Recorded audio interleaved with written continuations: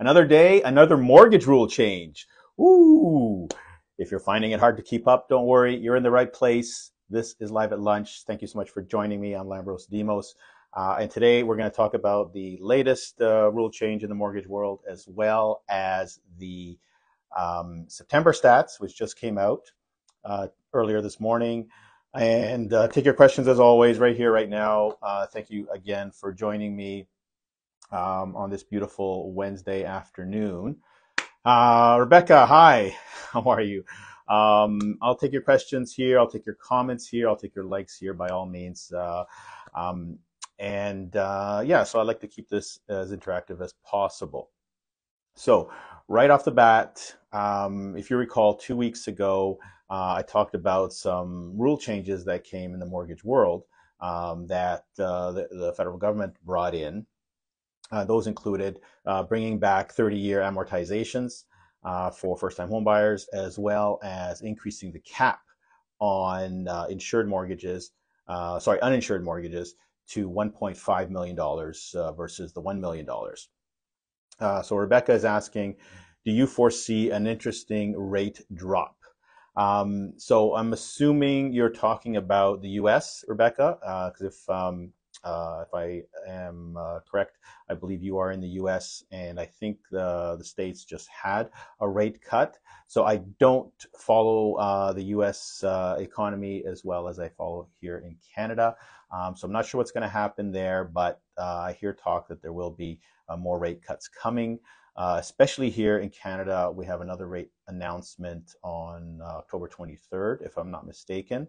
And there's a 60-40 bet that we will have not only a rate cut, but a larger rate cut than we've seen. We've had 3 rate cuts so far in Canada, 0.25% each time. Down, so it's come down 0.75% since June. And now people are calling for a 50-point rate cut, so a 0.5% rate cut, which will be very interesting if it happens. And I think that's going to, reignite the market a little bit, get people excited a little bit. But again, I'm thinking too far ahead. Let's have it happen first and see. So thank you for your question, Rebecca. Always appreciated. So I can't speak too much to the U.S. market, but here in Canada, yes, I do see an interesting interest rate coming this month at least, and it could be a big one. So maybe the U.S. will do the same thing. I'm not sure. But thanks for tuning in. Thanks for your question. If anyone else has any questions, by all means, feel free to post it here. You can interrupt me. That's no problem. So getting back to what I was saying about mortgage rule changes. So we did see a couple of big changes come in a couple of weeks ago. Now another one has come in from OSFI, the Office of whatever, Superintendent Financial Institutions. So they have now eliminated the stress test for those people renewing mortgages and switching lenders. So what does all this mean and how does it affect you? Okay, so we're going to backtrack here a little bit. The stress test was brought in, I believe, in 2017 or 2018. And whenever you go to apply for a mortgage, let's say the bank's going to look at your credit history, they're going to look at your income, they're going to look at your debts, they're going to and calculate that, okay, we can give you let's say a 3.5% interest rate. With the stress test, however, they have to qualify you at 2 points higher than that. So that you have to qualify at 5.5% interest rates, or at the standard, which is a 5.45, I believe, if it's still there, or 5.25, I'm not sure. Whichever is higher. Okay, but let's go with the 2 points higher. So let's say you get a 3.5% rate from your bank, but you have to qualify at 5.5. Okay, so this obviously decreases your buying power, your purchasing power. So you can't buy as much house as you wanted to. So now that forces you to look at something smaller, or maybe put in a larger down payment, maybe get somebody else in on the mortgage, and that way, you can boost your purchasing power. So that's been the situation since about 2018. But the problem is, they also included the stress test on renewals. So the other difference that we have here in Canada versus the US is when you take out a mortgage in the US and it's a 30-year amortization, you have that same interest rate for 30 years. So if you got lucky and had a low interest rate, you don't have to worry about it for the next 30 years. But here in Canada, we have to renew every, it could be 3 years, could be 4 years, could be 5 years, sometimes 1 year, sometimes 10 years. So there's a renewal term. And the most common renewal term is 5 years. So those people who bought in 2020 are now coming up for renewal in 2025. And their timing is excellent because before, if they wanted to switch lenders, they would have to be re-stress tested. Whereas if they stayed with their current lender, they don't have to be re-stress tested. So you can imagine how much of an advantage that gives the current lender. So let's say you're TD Bank, okay? Not to pick on TD Bank, but let's just say here's TD Bank. They see that your renewal is coming up. And if you've been a good soldier and you've paid your monthly mortgage payments, haven't missed a payment, and been great about it, what they'll do is they'll just offer you a straight renewal letter. Okay, so they won't even bother requalifying you. They'll send you a renewal letter and say, okay, hey, Lambros, you've been great paying your mortgage for the last 5 years. We'd like you to renew, and this is the rate that we're offering you. Okay, and let's say they offered me a 5.5% interest rate, which is going to be much higher than what I took out in 2020, right? Because interest rates have gone up. But me being a prudent borrower, will do my research online, say, hey, you know what, I can go to Royal, or I can go to Scotia, or I can go anywhere else, maybe a monoline lender, and get, a much better rate. Maybe I can get a 4.5 rate, 4.75, maybe even 5, whatever it is, right? But in order to do that, I'd have to be re-stress tested. Okay, so now let's say Scotia offers me a 5% interest rate. TD's offering me 5.5 with no stress test. But Scotia gives me a better rate, but now I have to qualify at 7% because, again, the stress test applied. So I'm handcuffed to TD Bank. So basically, homeowners are handcuffed to their current lender because they know the current lender knows they're going to be stress tested elsewhere, so they don't have to give them the best rate, right? And this is a position of strength from the lender, and that's why a lot of people just stay with their current lender because it's much easier and they don't have to requalify with a stress test. But now that's all changed. Okay, so now what they're saying is you can go to Scotia, you can go to Royal, you can go to any other bank or lender you want, and you don't have to be stress tested. I believe the Competition Bureau stepped in here, and this is a good thing for homeowners and home buyers, because now there's more options for you, right? And you don't have to worry about being stress tested and not qualifying, et cetera, and having to pay a higher interest at your current lender. Okay, so hope all that makes sense for people, and this is good news because there's going to be a lot of mortgage renewals coming up, whether it's the end of this year or most of them are going to be happening next year, because don't forget, the market really took off in the spring and summer of 2020. That's when we saw the huge uptick in home sales.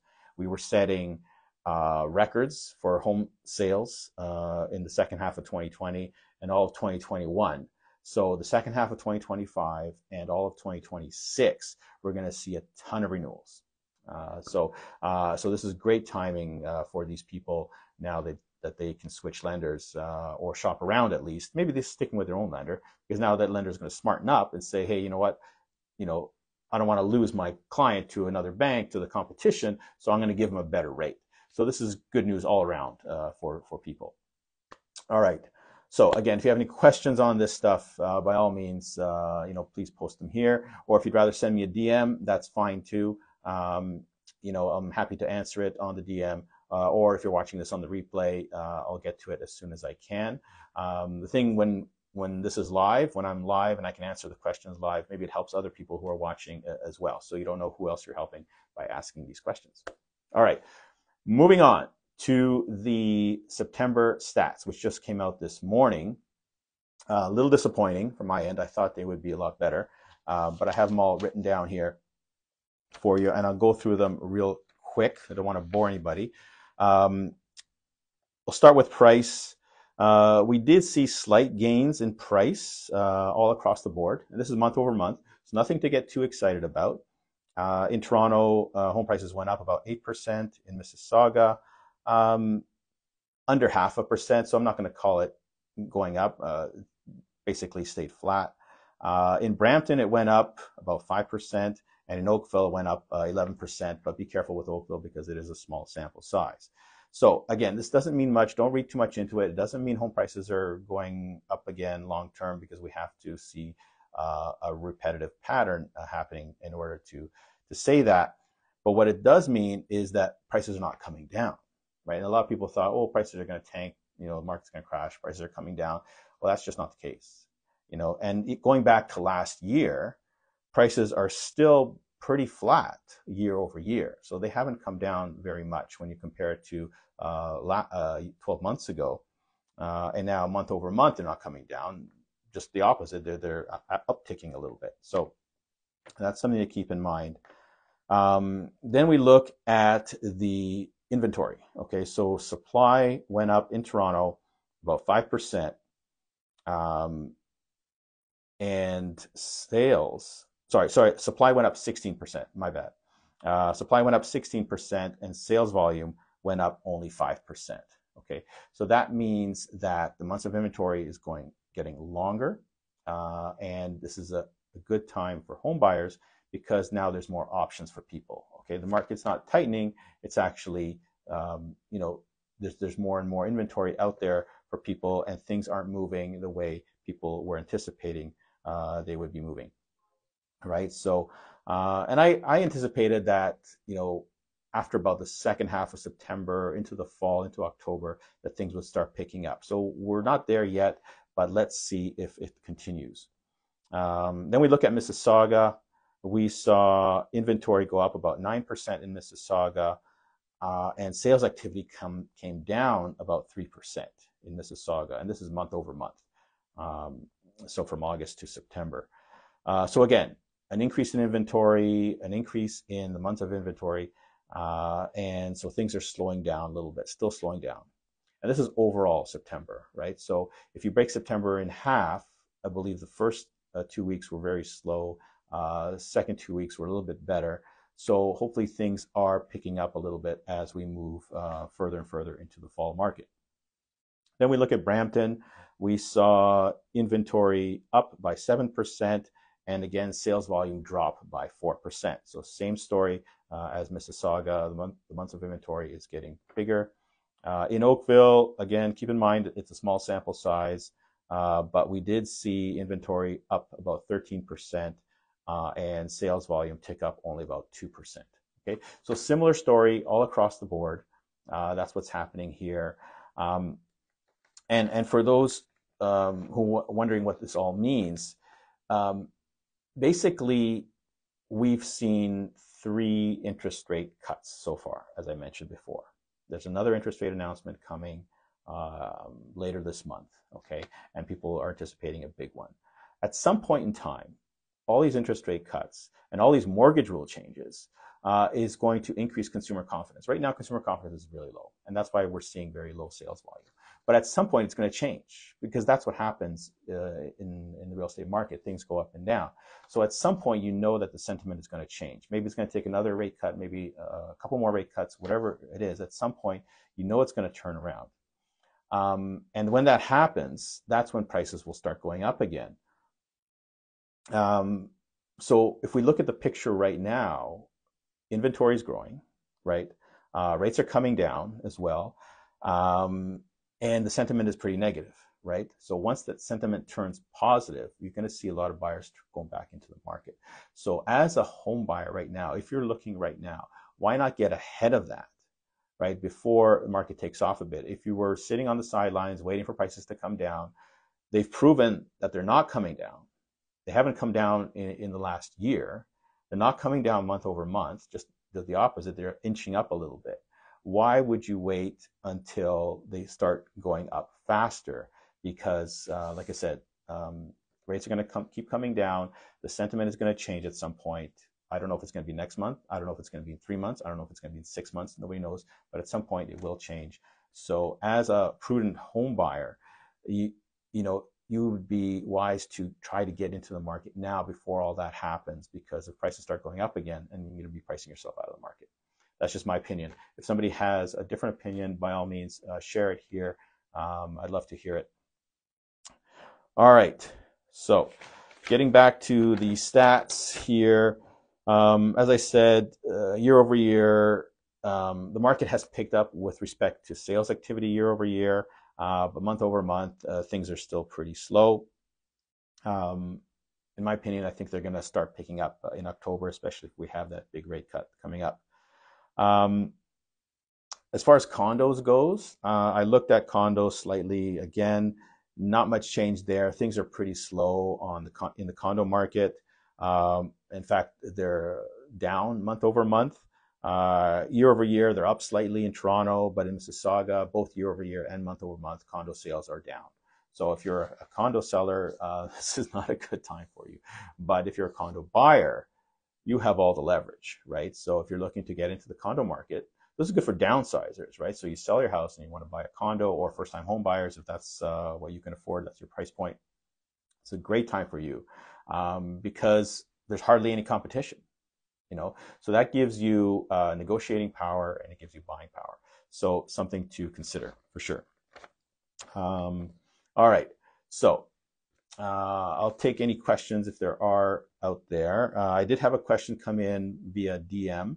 And thank you so much for the person who sent it. And the question is, I'm thinking of downsizing, or should I wait? Okay, great question, but it's a very individual question, very personal question. I don't think I can answer this on a general sentiment, because there's so much to consider, right? What can you qualify for? What is your current situation, right? So there's just so many factors involved in that. But I just mentioned a minute ago that if you have made the decision to downsize, let's say you want to move from a house to a condo, this would be a good time, because the condo market is very slow. There's no competition out there. So you could probably get a really good deal for that. And as far as the sale of the house goes, I believe things will pick up a little bit going forward, especially if we do have a rate cut coming up this month. So it may not be a bad time to sell. The fall market is generally a good time to sell. So it may be a good time to sell, and an even better time to get into the condo market if you are downsizing. Now, if you're downsizing into another house, depends on the area that you're moving to. So that's the other consideration that you have to think about. If you're buying and selling in the same market, then it really makes no difference. The timing makes no difference, because if you sell for more, you're going to end up paying more. But if you sell for less, then you're going to end up, buying for less. So if you're buying and selling in the same market, it really doesn't matter on the timing. You have to look at your own situation. Are you ready to make that move? Are you ready to downsize? So talk to your realtor. Have a good conversation with your realtor so you can determine if this is a good time for you to downsize. Hope that helps. And if there are any other questions, by all means, you can ask them here. Otherwise, have a great afternoon, everyone, and I'll see you in a couple weeks.